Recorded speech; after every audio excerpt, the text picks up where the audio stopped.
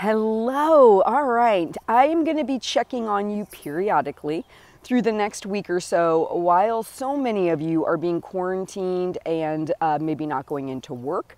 Maybe your kids are home for an extended stay. And I did a whole day of coaching yesterday, and you know what I did?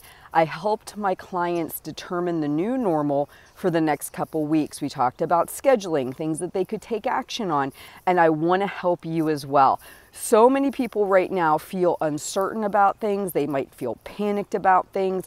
There's a couple simple things I want you to do and take action on so you can feel better. Number one, if your kids and you are home right now, schedule out consistent meal times. Kids especially thrive with consistency. So actually taking out your calendar, saying this is when we're going to eat.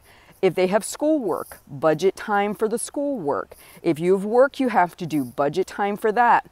What I'd love to see you do is also budget time for social interaction, whether you're in an online support group like Half Size Me Community, or whether you're calling family and friends on the phone, you're doing FaceTime, something to that effect. That needs to be on the schedule.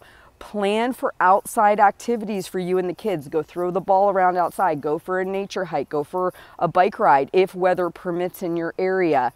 I also want to relinquish some of this fear around scarcity. I know right now you go to the grocery stores, the shelves have been cleared out, but I have talked to now 2 different people who are very high up in either toilet paper companies, Kimberly-Clark, or in public store chains, in grocery store chains, who have said the exact same thing. Our supply chain has not been affected. We don't understand what the fear and the panic is, why people are consuming things the way they are.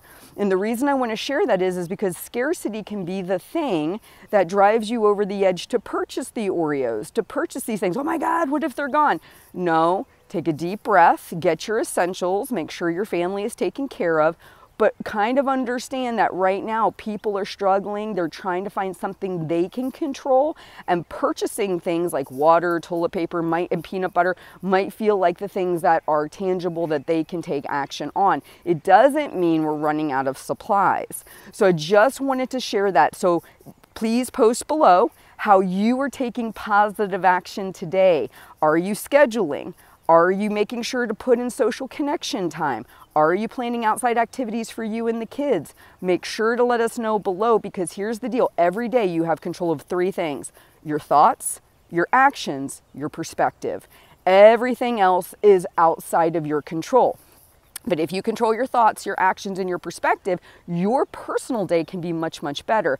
And what I want to encourage you to do is put a time budget boundary around how much news you consume.